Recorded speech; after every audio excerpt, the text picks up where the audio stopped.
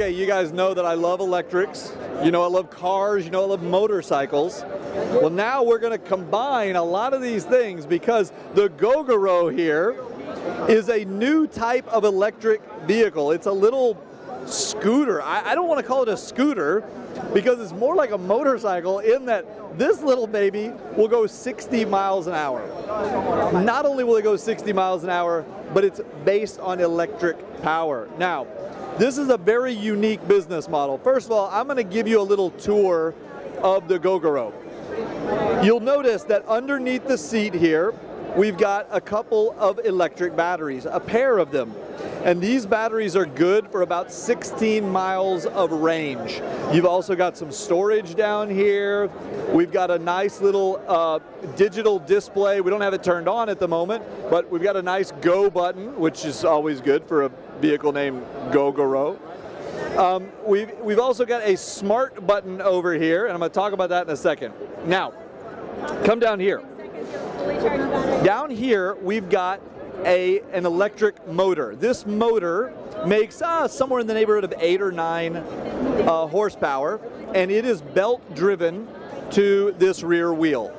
And we'll notice that it's a pretty good sized little rear wheel on this thing. We've got disc brakes back here in the back. There's also an even bigger disc brake up in the front.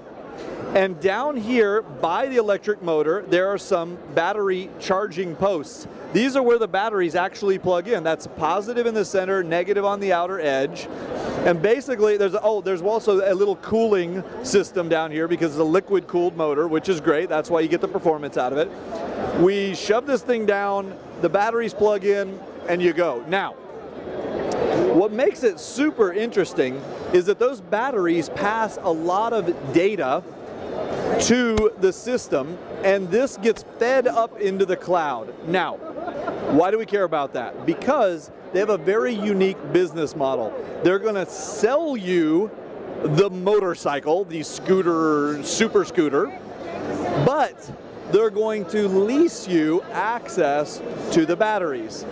Now that means we don't get to own the batteries and take them home and charge them at home, but in certain cities where they deploy these battery charging stations, what you'll do is you will ride up on your Gogoro, you'll open the trunk there, you'll deposit a battery into this little space, and it slides down in just like this. You take the good ones out, stick them in your Gogoro, and go. So the questions remain, how much is it going to cost? How much does it cost to buy this thing? How much is it going to cost for the service for the batteries? When is it coming out? I don't have answers for you on any of those things yet. This is a first look. But they do promise they'll be coming in 2015. They're working with a number of cities so they can put these charging networks throughout the city. And whenever you are able to get a Gogoro and you drive it around, you'll have a personalized experience with those batteries collecting the data, passing the data through the charging system into the cloud, and letting them know how you prefer to drive, so when you plug new batteries in, they are tuned for your riding style. That's pretty cool. So we'll see how it all works out from a pricing and availability perspective, but definitely something to keep an eye on. All right, guys, that's it for this particular episode, but we got a lot more coverage coming at you from CES. Thumbs up on YouTube. I'm going to go see if they'll let me drive this thing.